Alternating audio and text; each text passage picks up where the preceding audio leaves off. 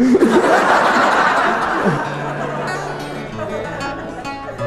gonna leave you with this little story. It's about this piece of music. It's a very popular piece of music. I'm sure you all know it, but I'll sing the melody right now. Just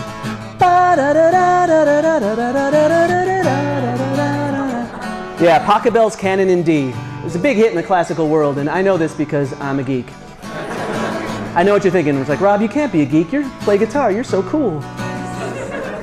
Okay, you weren't thinking that, but I was. Well, I haven't always been this cool because I haven't always played guitar. I started out on the cello. Yeah, cello is a wonderful, beautiful instrument. It's cool to be an adult that plays the cello. Being a kid that played the cello sucked. Because there's no way to be cool when your instrument is larger than you. When you walk to school with the cello, you're like a wounded gazelle on the Serengeti, man. The bullies just smell you coming from a mile away. Ooh, I don't know what that thing is, but I know I'm gonna break it. But I put up with all of the abuse because I love the music that we played. I loved everything we played in orchestra, except this. I hate Pachelbel's Canon in D with a passion. I hate it so much because the cello part is the worst cello part ever written in the history of cello parts. It's 8 quarter notes that we repeated over and over again. They are as follows. D, A, B, F sharp, G, D, G, A. And that's all we got to play. We repeated those 8 notes 54 times. I counted. Because I had nothing else to do.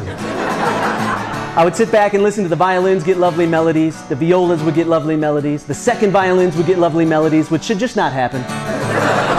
And the cello, we got stuck with 8 crappy, lousy, stinking notes. And I began to wonder why. Why would Pachelbel do that to us? Such a beautiful instrument.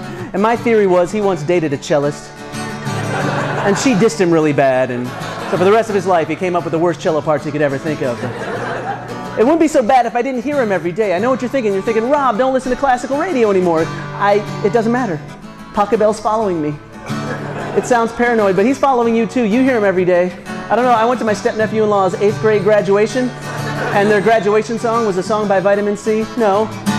As we go on, we'll remember, la da da da da da da da da da. So on the drive home, I turned on some classic rock, some Aerosmith.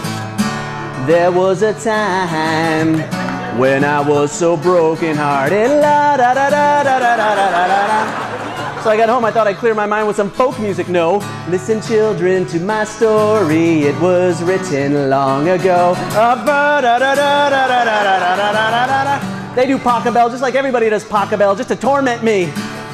I don't even go to Taco Bell anymore because it sounds too close. I don't even know his first name. It's probably Johann. They're all named Johann. When you think about it, he's the original one-hit wonder. He had one hit 300 years ago. It's my cross to bear my entire life. Where are they now? That's what I want to know. Where are you now, Pachelbel? VH1's I Love the 1790s. Where is it? And if he would just stay away from music that I loved, it would be better, but he won't. He is shameless. He will follow me to the ends of the earth. I went to Horde Festival thinking, no, he couldn't possibly follow me to the Horde Festival. But you know who was at the Horde Festival? Blues Traveler. So that means that Pachelbel was also at the Horde Festival. Because I was, suck it in, we're in Berlin or in Tin. Make a desperate move and then you're in. So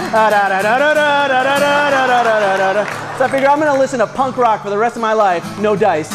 Do you have the time to listen to me whine?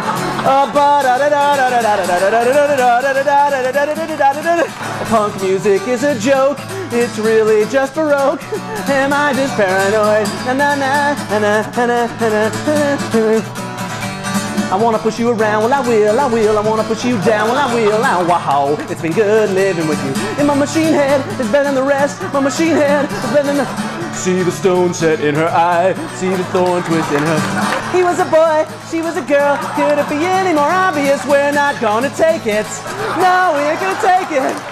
On your mark, get set and go now. Got a dream and we just know now. No woman, no cry.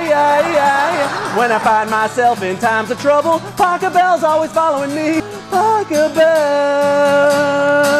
Thank you so much, Penn State. Enjoy the rest of the show. Thanks.